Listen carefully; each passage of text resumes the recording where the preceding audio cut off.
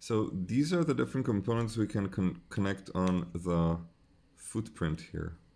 As you can see, the switch is going to be connected in the center, just like that. But you could also put a potentiometer wherever you want, like this, or a trimmer, or a jack socket in 45 degrees. So in a sense, you could design your own interface. And obviously, this will also apply on the simple board. So you could connect your switches where you want, and you could connect your potentiometers where you want, and then design your own synthesizer.